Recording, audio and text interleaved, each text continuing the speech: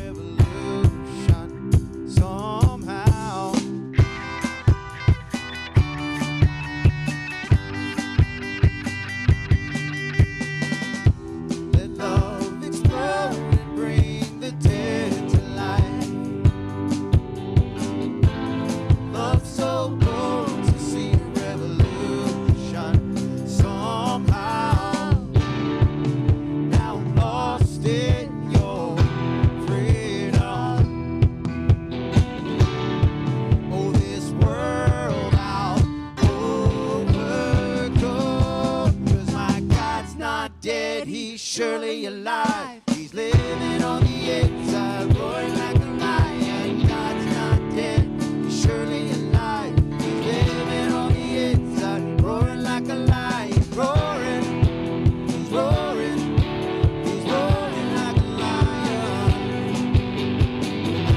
Let hope arise and make the darkness hide. My faith is dead, I need a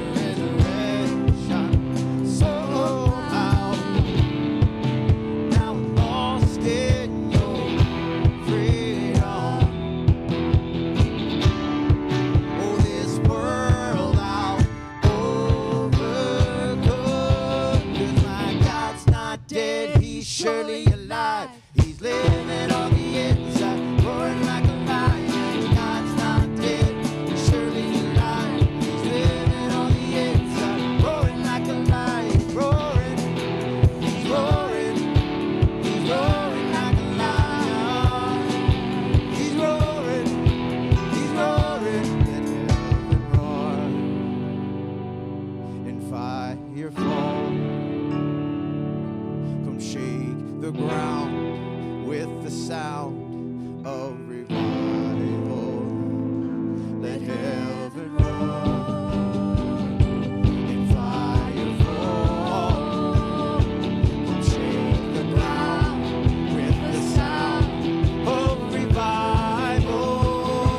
Let heaven roar and fire fall. Shake the ground with the sound of revival.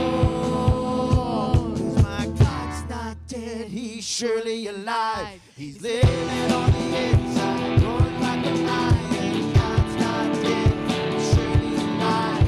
He's living on the inside, roaring like a lion. God's not dead, he's surely alive. He's living on the inside, roaring like a lion. God's not dead, he's surely alive. He's living on the inside, roaring like a lion, roaring. He's roaring like a lion.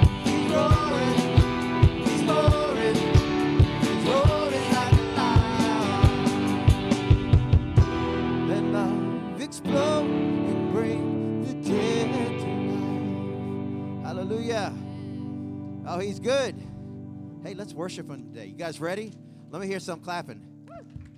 Thank you, Father. We worship you. Woo!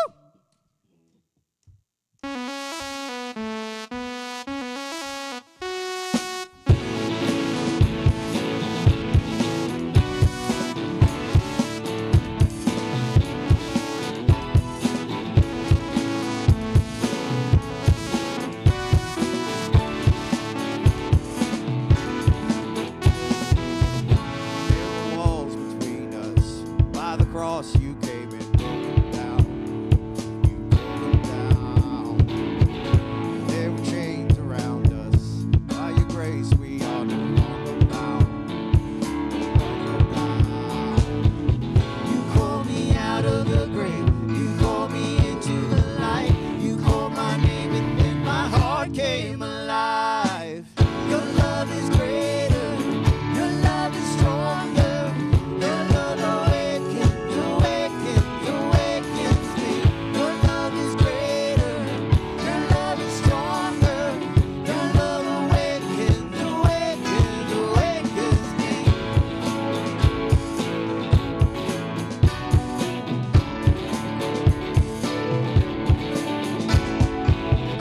Feel the darkness shaking. All the dead are coming back to life. I'm back to life. Hear the song awaken. All creation singing, we're alive. 'Cause you're alive. You called me out of the grave. You called me into the light. You called my name and then my heart came alive. Your love is greater. Your love is stronger. Your love awakens, awakens, awakens. Your love is greater. Your love is stronger. Your love awakens, awakens, awakens me. And what a love we found. Death can hold us down. We shouted out, we're alive 'cause you're alive. And what a love we found. Death can't hold us down. We shouted out 'cause we're alive 'cause you're alive. And what a love we found. Death can't hold us down. We shouted out 'cause we're alive 'cause you're alive.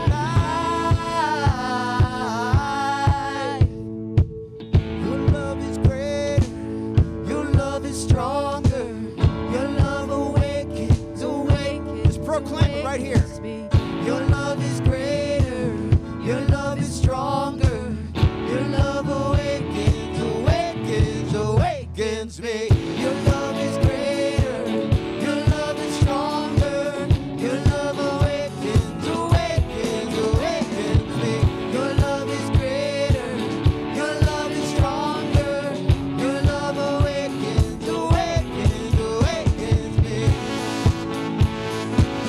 Your love awakens me.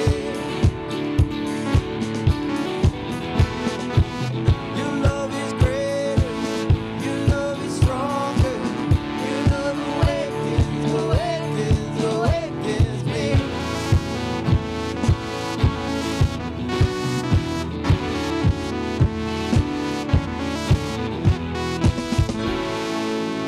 Hallelujah. Thank you, Father.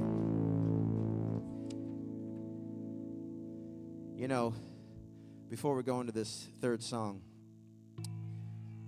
I want you guys to hear this Bible verse. And I want you to consider, I just want you to consider the journey that we take. Just listen to the words that describe who we are and how we grow and how we become who we become in Christ. I am the true vine, and my Father is the vine dresser. Every branch in me that does not bear fruit, he takes away. And every branch that bears fruit, he prunes it so that it may bear more fruit. You're already clean because of the word which I've spoken to you. Remain in me, and I in you. Just as the branch cannot bear fruit of itself, but must remain in the vine, so neither can you unless you remain in me. I am the vine, You are the branches. The one who remains in me, and I in him, bears much fruit. For apart from me, you can do nothing. If anyone does not remain in me, he is thrown away like a branch and dries up, and they gather them and throw them into the fire, and they are burned. If you remain in me, and my words remain in you, ask whatever you wish, and it will be done for you. My Father is glorified by this, that you bear much fruit, and so prove to be my disciples. Just as the Father has loved me, I also have loved you. Remain in my love.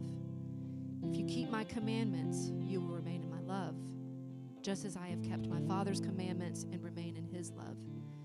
These things I have spoken to you, so that my joy may be in you, and that your joy may be made full.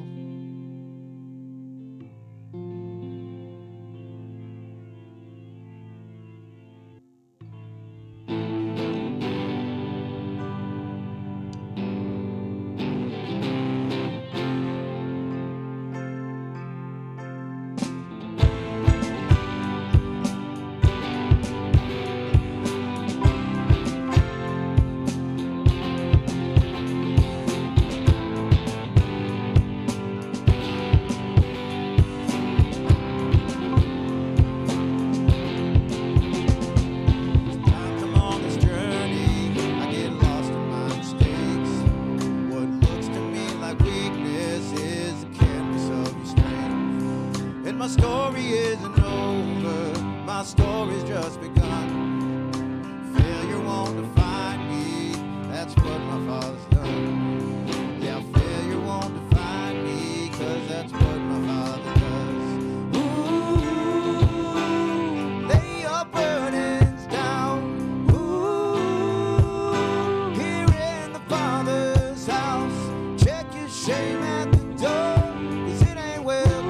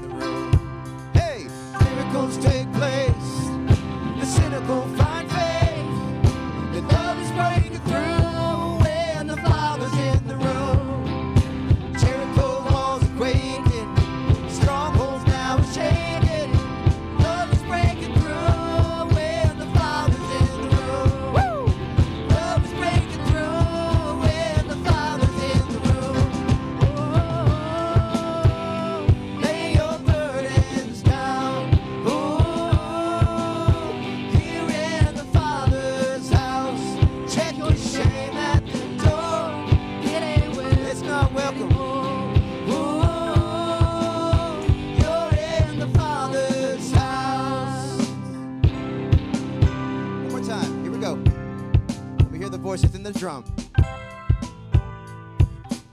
Oohs, you got this. I want you guys to do oohs with me. I want to hear your voices. That's why I'm cutting out these instruments except for the piano and the drums. Here we go.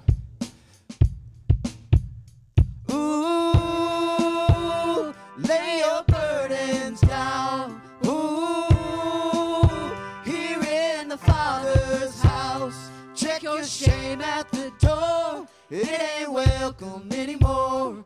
Ooh, you're in the Father's house. Hallelujah. And while Jeff's coming up here, I want you guys to take that. I want you to let that seep. When I think about singing that chorus, lay your burdens down. You've heard that before. But it says, lay your burdens down when you're with the Father, when you're standing with Him in His house with you. There He is. Check your shame at the door, because it's not welcome. Your shame is not from God. Conviction, let's give a thumbs up. Shame, thumbs down. Shame is not of God, and we are not to walk with it, because we are in our Father's house, walking in our Father's love. Amen? Good morning. We're in the Father's house today, aren't we? It's a great day in the house of God. It's a great day to be here at Legacy Church. We're so thankful you're here with us in person, or if you're seeing us online right now, we're so excited that you're here. If it's your first time here, we're especially, it's a new word, welcome that you are here today. And we welcome you here and just to be a part. If you have any questions or anything about Legacy Church, you can always find out everything you need to know about us at legacychurchga.com. Or if you look behind me right now, there would be a QR code that you can scan with your phone, or if you're online, you can scan it as well. And that way it'll give you all the information, all the way we can recontact with you, the way we can connect with you. It's just a way to get to know about who you are as well. So we're thankful that you're here today. One of the biggest things that that's happening in the life of our church here in the next couple weeks is a dual campus worship. And we're going to have that here at the Canton, here at the Bluffs in Canton. And that'll be March 27th at 10 a.m. Both campuses, our Legacy Marietta campus and our Legacy Canton campus here, will be together. And we'll be having a brunch afterwards, or brunch with that as well. And also it's our annual business meeting. So stick around for that as well. It's how we let you know kind of in person of everything that's going on in Legacy Church and what we're looking forward to in the next year. Because God's got some great things, right? Our church is moving forward. We don't move backwards in the church. We move forward. And when we move forward, that's one of the best things we could do. And right now, I'm going to ask all the kids 5th grade and younger, if they would stand up and move forward out the door to Children's Church. So if you're 5th grade and younger, just move on forward out there, and you'll have a great time today. We're thankful that everything that's going to happen today out there in Children's Church. And then everyone's in here, let's pray today. Let's pray about not only just what God's doing in this room, but for everyone else and everything that's going on in our world, everything in our lives, because we know that the Father's house is here, but His grace and mercies extend way beyond where we're at. He's everywhere. Father God, bless us today. Help us during this time of worship, or this time of service, Father God. Lord, bless the words. Help them to fall on our hearts, and Lord, resonate the message today. In Jesus' name, amen.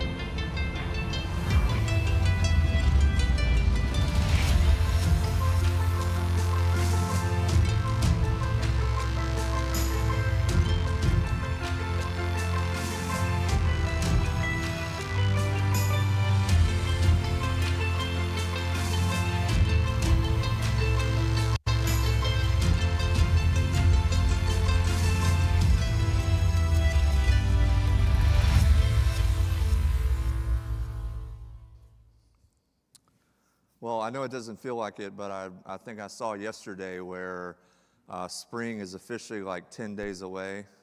Maybe somebody can verify that.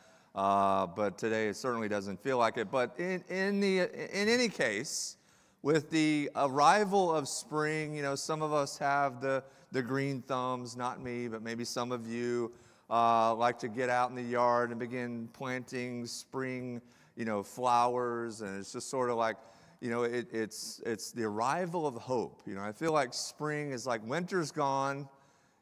You know, our suffering ends, our long suffering ends, and spring means, hope is now here. Now, if you're a green thumb, raise your hand. I'm curious.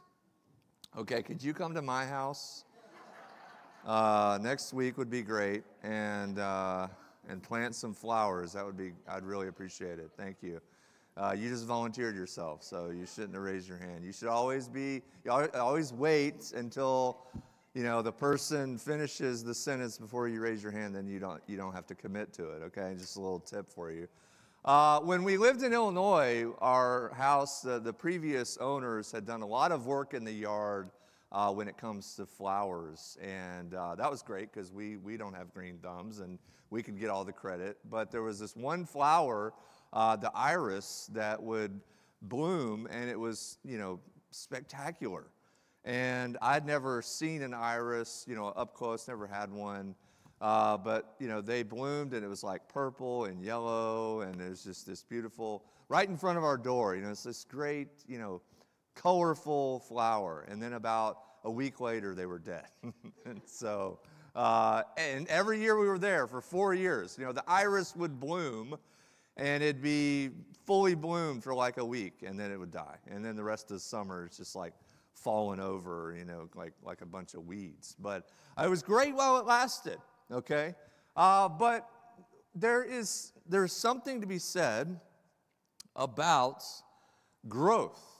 And we are in the second week of a 2-week sort of a mini-series, I'm calling it, of the words of Jesus. Jesus in his own words, the great I am. And last week we talked about Jesus as the way maker.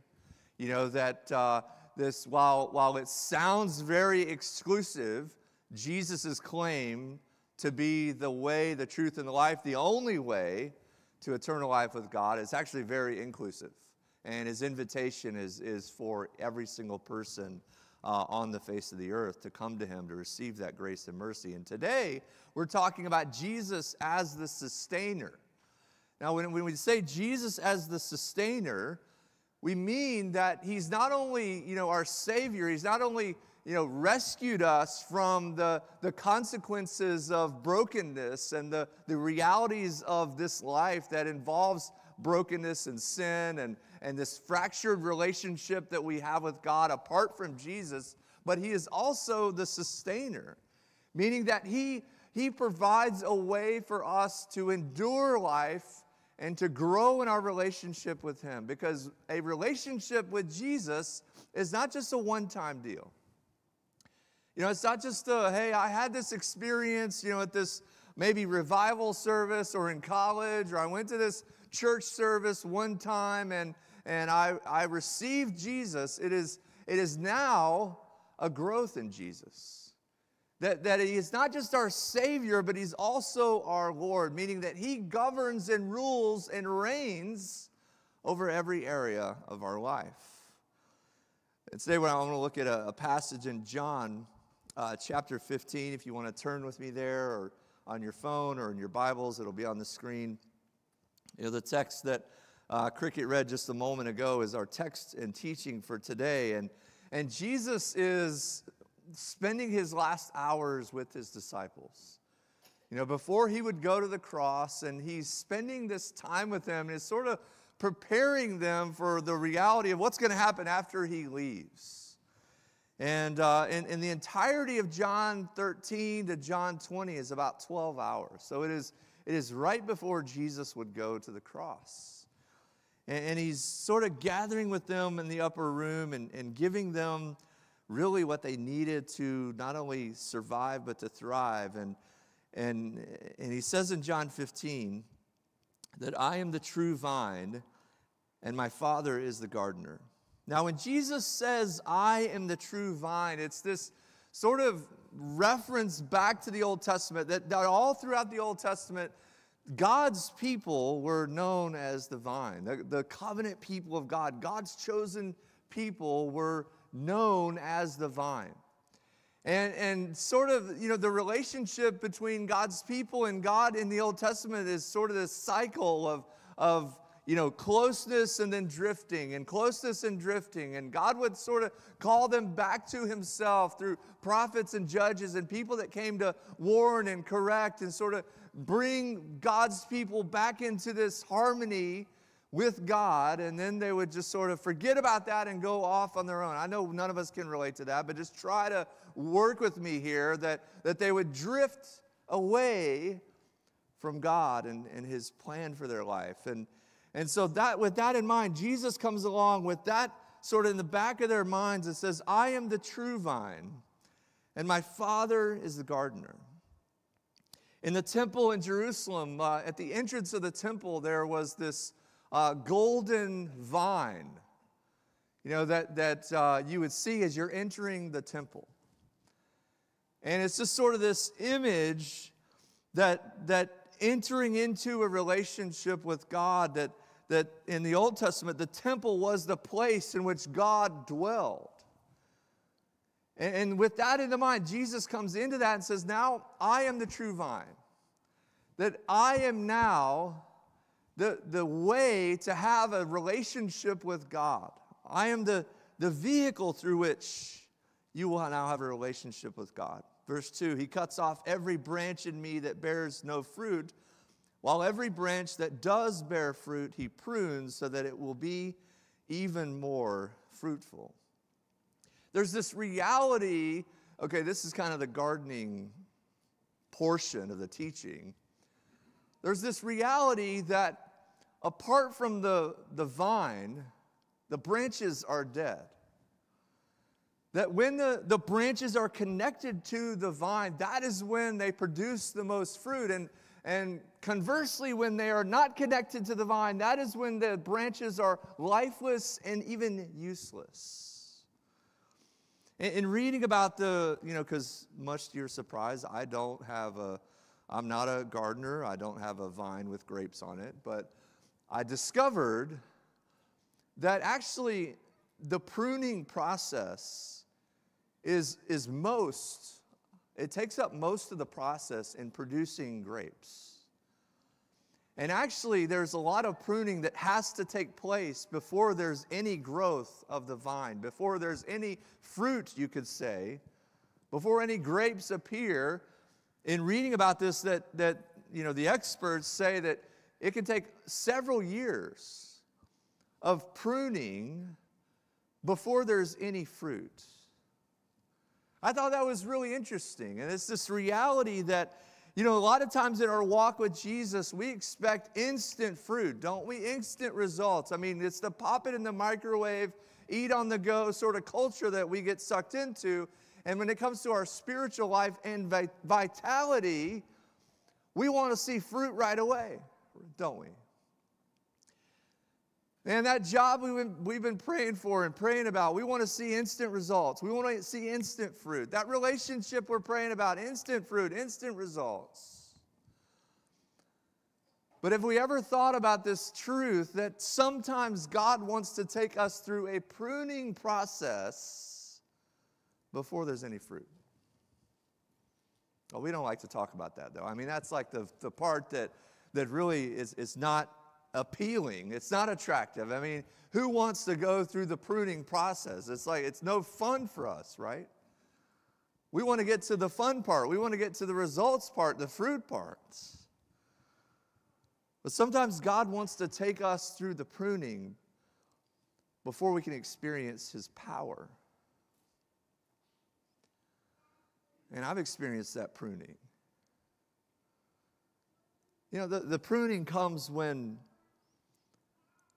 we're sort of drifting from God, and God sends people into our life to bring us back into alignment with him. To say, hey man, I love you, but I'm really concerned about that. That's God's way of pruning. You ever had someone come to you and say, hey,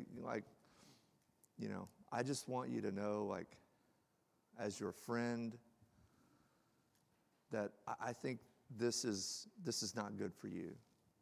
In love, this is not good for you. That's pruning. Let's see, we resist that, though, don't we? We resist the pruning because we want to just get to the fruit. We want to get to the results. We want to get to the end. But God is saying, no, it's not about the end. It's about the process to get there.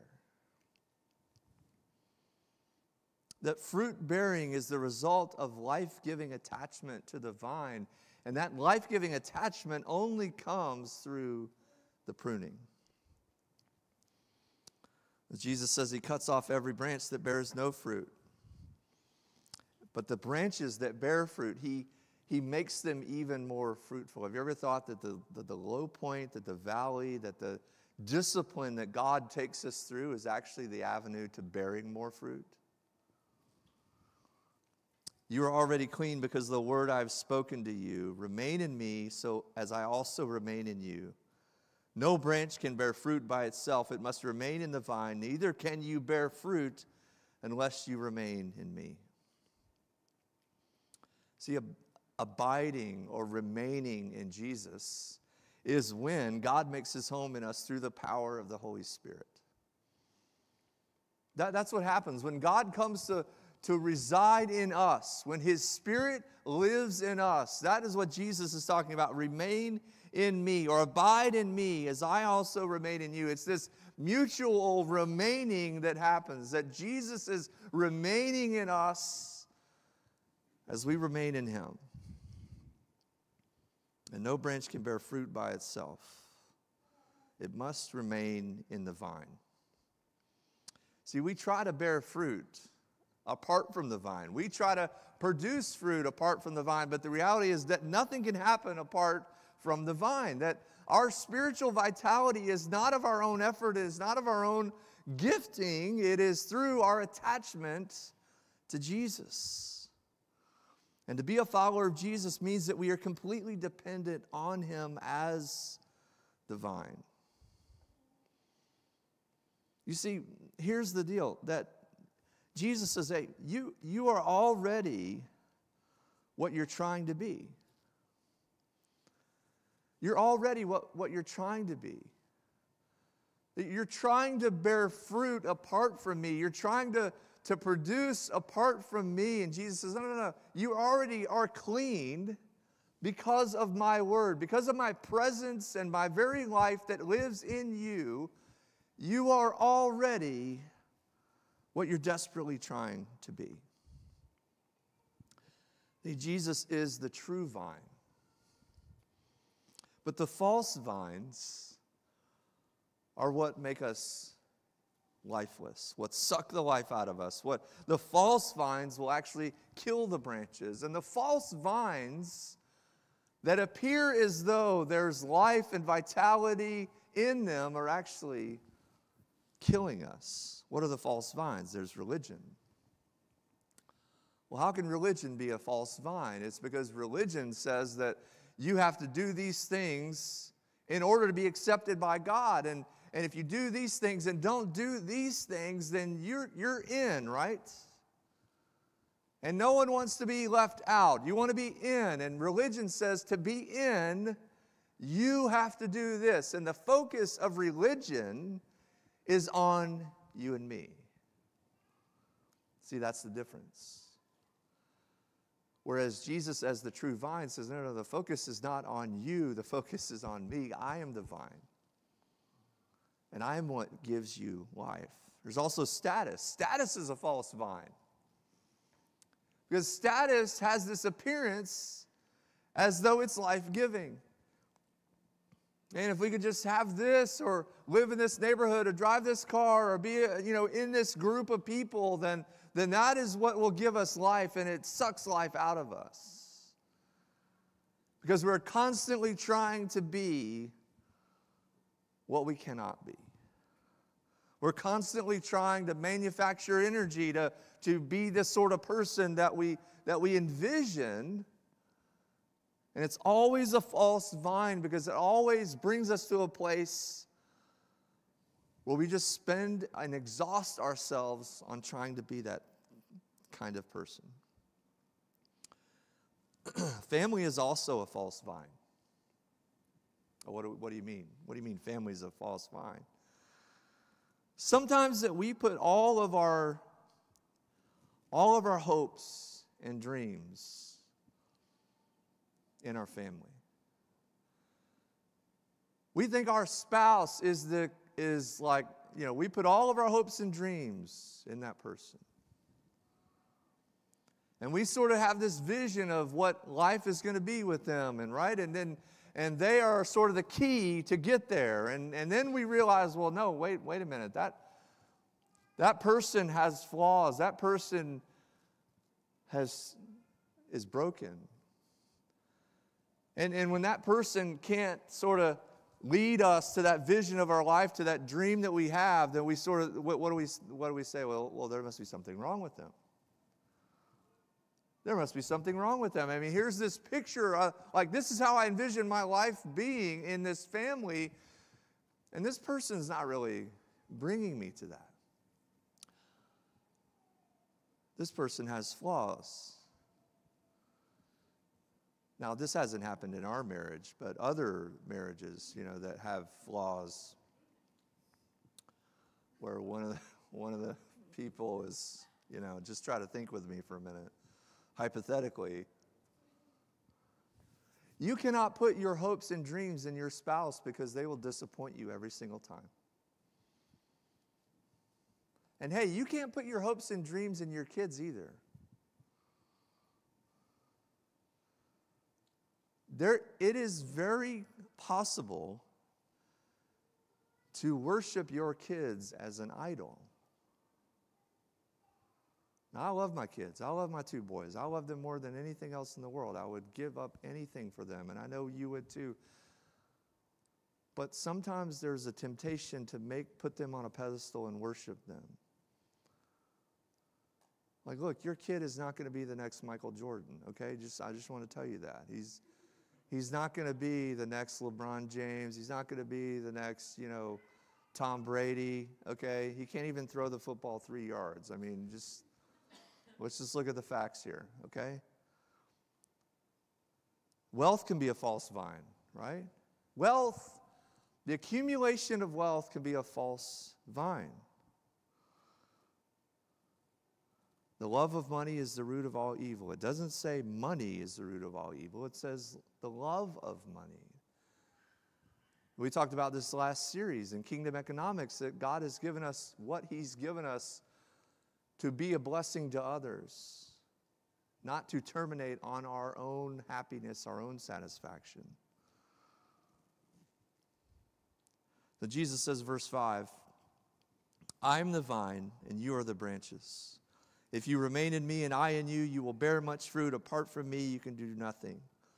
If you do not remain in me, you are like a branch that is thrown away and withers. Such branches are picked up, thrown into the fire, and burned. And reading about this, commentaries were saying that, there's literally no other use for a branch that is not connected to the vine. They could not even use it for any other purpose other than just throwing it away. That if the wood was disconnected, there was nothing else they could do with it. That it was useless at that point. And so life is not about being attached to vines that kill us. Life is about being attached to Jesus as the true vine. Jesus says, abide in me. And so our remaining in Jesus is what gives us life. See, being attached to a false vine puts the focus on us, where we have to constantly produce. We have to constantly measure up to this standard that we can, hey, newsflash, we can't measure up to. But when we abide in Jesus, the pressure to perform, the pressure to be the kind of person we think we have to be is released. And abiding in Jesus is the only thing that gives life. See, abiding in Him is this experiential sort of relationship with Him. It's vitality. It's experiencing God's presence and power in our life. That's what abiding in Jesus means. That's what it looks like. Is it knowing all the right things about God? Is it only that? No, I mean, that's important. Right believing is important. Is it living an ethical life? Is it only that? No, it's not only that. Ethics are important. But abiding in Jesus is about having this experiential power in our life. And I wonder if we've sort of skipped over that or missed that in our walk with Him, that it is not only about believing the right things, it's not about doing the right things, it's about experiencing Jesus, abiding in Him. And this is actually what people who are far from God or not yet followers of Jesus want to see. They want to see that this is real to us and that it makes a difference in our life. Because they don't first come and say, well, what do you believe about this doctrine or this, what's your position on this thing? They want to know the answer to two questions. Okay? Does your life reflect what you say you believe? Number one. Does your life reflect what you say you believe? And number two, is it real and transformative? Or is it just something you do out of habit? Or because you have to? Or because someone's elbowing you that you better show up with me? Does our life reflect what we say we believe? That's what the watching world looks at. That's what the watching world looks at. Is it real and transformative? Has it made a difference? Has it made a difference? And if the answer is no to those two questions, then I think we have reached the point where we might be acknowledging Jesus, but not abiding in Him. See, there's a difference between acknowledging and abiding. Acknowledging is when Jesus is real. We might say, well, yeah, I acknowledge that Jesus was a historical person, like he actually lived, a real person in history, but it doesn't really impact my life. Acknowledging is when Jesus, and maybe what even what Jesus says is beneficial and good, hey, like, love one another. I mean, that's a good principle, right? No one's going to disagree with that. When Jesus says love each other and, like take care of the poor, I mean, that's a good idea too. I mean, we should really do that. No one's disagreeing with what Jesus says about those things. It's beneficial even, but we don't totally depend on Him for life. That's acknowledging. Abiding is when we cannot live without Him. Abiding is when He isn't just Savior, He's also Lord, where my life is guided by Him. You see the difference here? I fear that sometimes we do a lot of acknowledging and not abiding. And so I want to talk about two things. James is not abiding right now. I want to talk about two things. A sound of a crying baby is a sign of a healthy church. I told somebody that last week. And listen, if you bring a baby in here, are they going to cry? Like, we have nursery and all that. That's there for you. But if the baby cries, that's a sign of a healthy church. Okay, we want sound of crying babies here. Amen. Thank you. Yeah. You see, that's agreeing with me. This is agreeing with me. Two things that we're to abide in. One is his words. His words. He says in verse 7, if you remain in me and my words remain in you, ask whatever you wish and it will be done for you. When Jesus says, if you remain in my words, remaining in Jesus, His presence in our life and His words are the same thing. that his indwelling presence in our life are his words. The words here, this word is plural, words, are referring to Jesus' individual words, the collection of those that make up his teaching. So basically, the sum of all that Jesus says remaining in us, his words. And Jesus says that love for him is not marked by desire, but obedience. Meaning that desire is good, and it is important, and desire to grow in our relationship with God is certainly a part of it. It's key. But desire alone does not result in abiding. It's not abiding, it's obedience.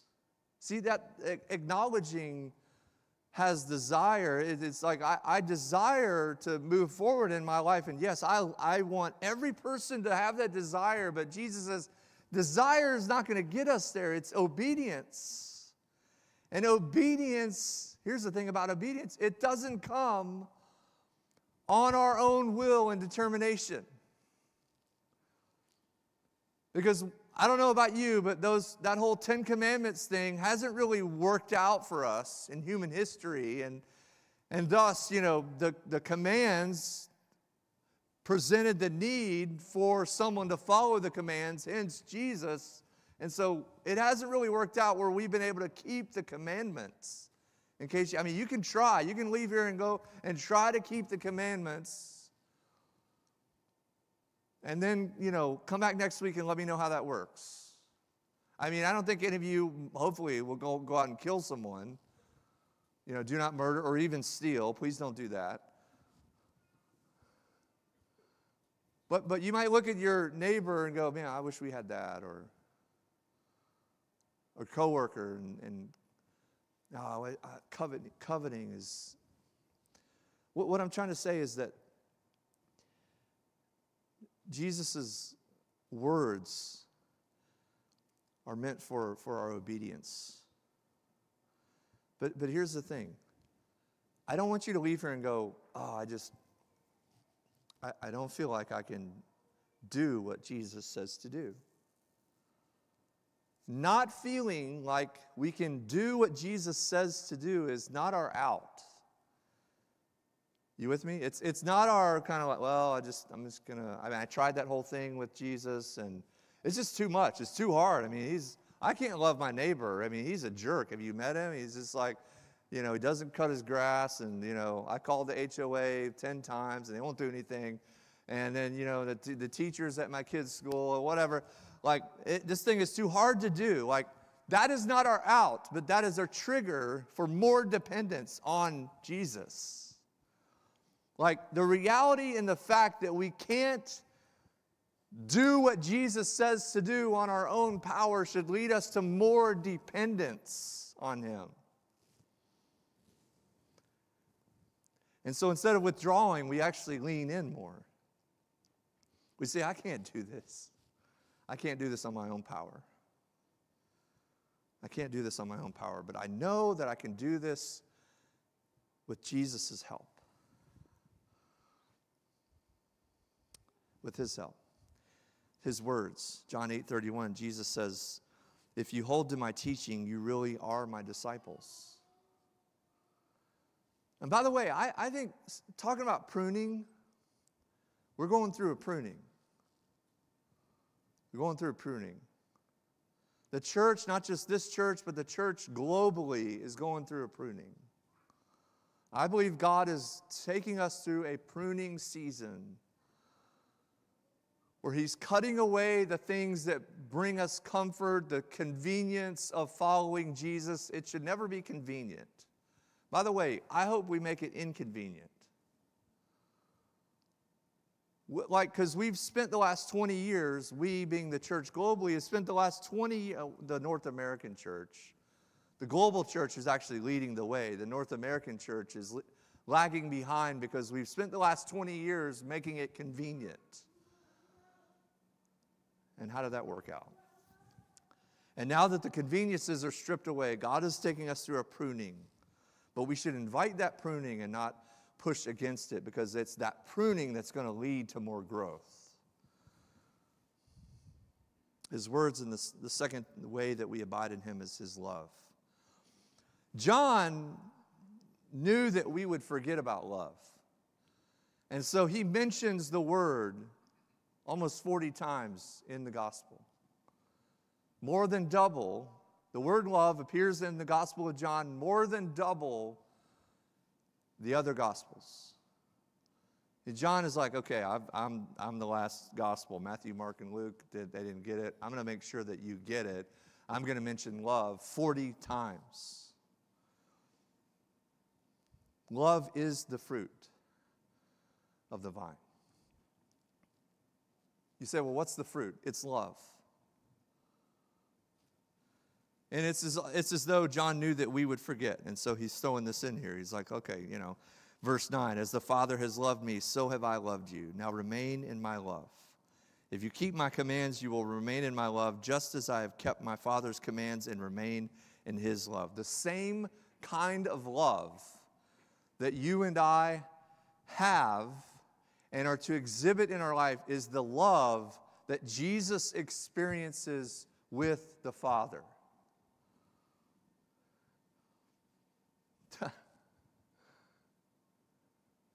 And the love that Jesus experiences with the Father is a sacrificial love. It's a love that goes the extra mile. It's a love that loves no matter what. It's a love that is based on covenant and promise, not a contract. It's a love that says, I will love you no matter the circumstances, no matter what you do, no matter if you love me in return.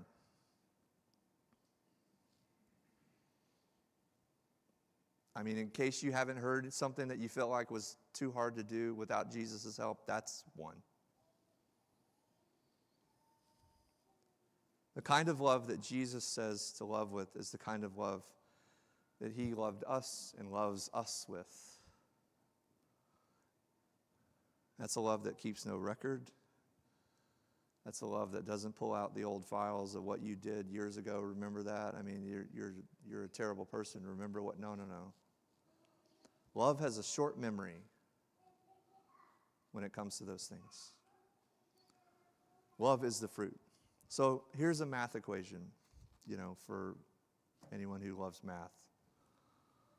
There's a equation here that the source and the fruit result in joy. What's the source? What is the purpose of my life? It's to be attached to Jesus, not the false vines, not family, not religion, not wealth, not status. Those are false vines. They will actually kill. But the true vine, the source, is Jesus. And when I'm connected to Jesus, I have fruit. Now, fruit is not the evidence. That's what religion says. Religion says, no, you got to do these things. That's the evidence. No, fruit is not the evidence of our relationship with Jesus. It's the byproduct of being attached to the vine, of being connected to him. If there is fruit, it's because we're connected to Jesus. It is a life-giving relationship with him that produces joy. Joy. Verse 11, I have told you this so that my joy may be in you and that your joy may be complete. Joy, you have joy when you can look at your circumstances, no matter what they are, and still look to Jesus, no matter what the circumstances are. That's joy. Joy is not based on circumstances, it's based on truth, that we're connected to him. Andrew Murray says, and listen, if you're sitting here listening to this and you're going, I just don't feel like I have a life-giving relationship. That thing you're talking about, that it's experiential, Mitchell, like I don't feel like I'm there. I'm not feeling that.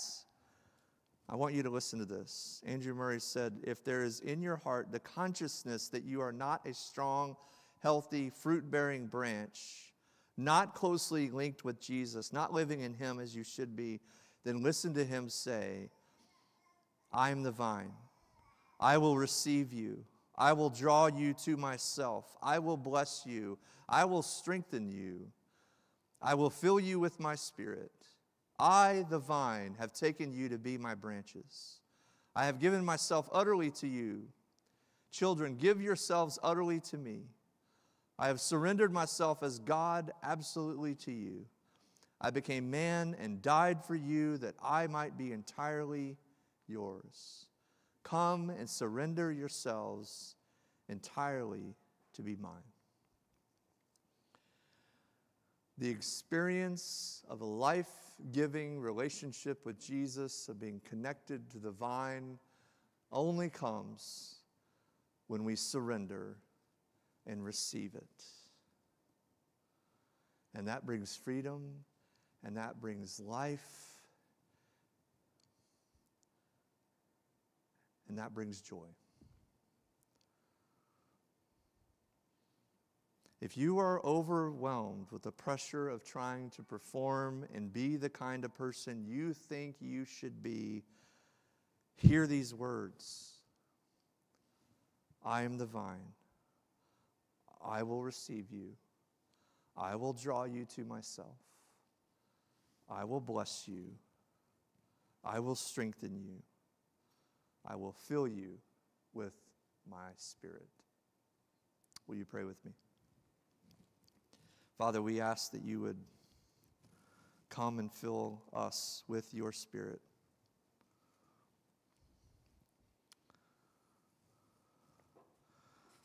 Father, we confess that we spend our energy on the false vines, religion, status, family, wealth. God, bring us back today to Jesus as the true vine, life-giving vine, filling us with his presence and his power for life and living. God, bring us back so that we might have true joy found in him, that we might receive him as the vine today. We ask all this in Jesus' name. Amen. Just a moment, we're going to take communion as one church body. And communion is really a perfect picture of remaining connected to the vine. That when we take that cup and that loaf of bread, representing Jesus' body and blood broken for us, is poured out for us, it is this reminder that we are connected to him. And so I want to invite you, the team's going to begin to worship, and as they begin to play, whenever you're ready, there's 2 trays, one on each side, that you can make your way to the front and take that cup. And I just want to invite us to be reminded that we are connected to Jesus. We already are what we're trying to be. So let's dwell in that truth today and have hearts of gratitude as a result. Let's take communion together.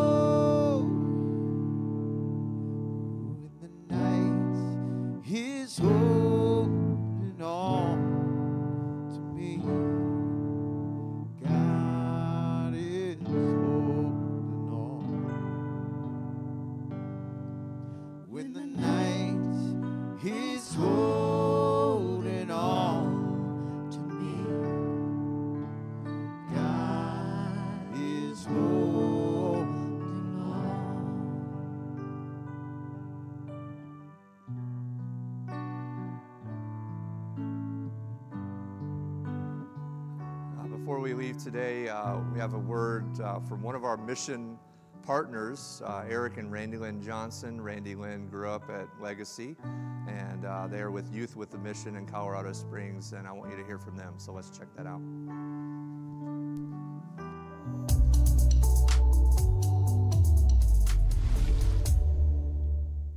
Hi, Legacy family. It is great to be with you this morning.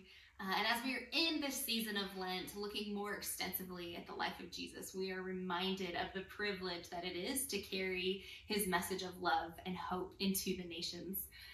For those of you who don't know us, we are Eric and Randy Lynn Johnson, and we are missionaries at Youth with a Mission in Colorado Springs, and we've been here since 2011.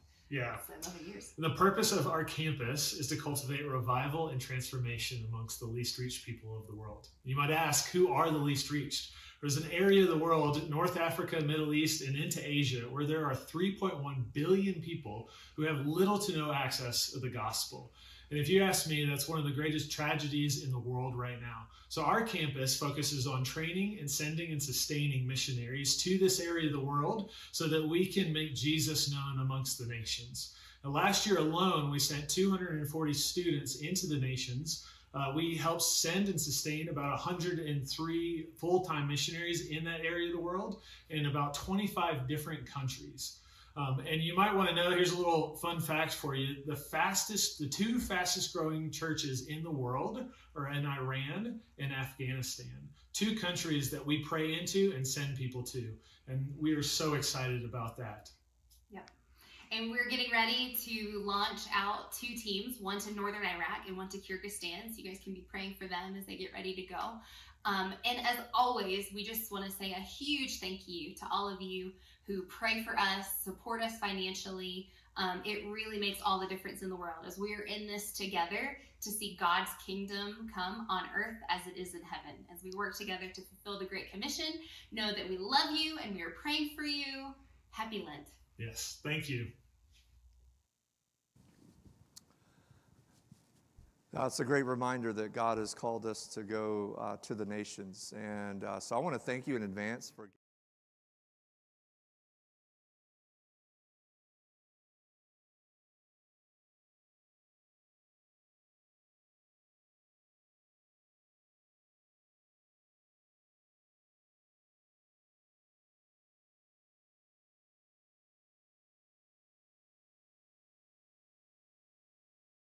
the box, and it is located just outside those doors. You can drop it in as you leave. And thank you in advance for your generosity, because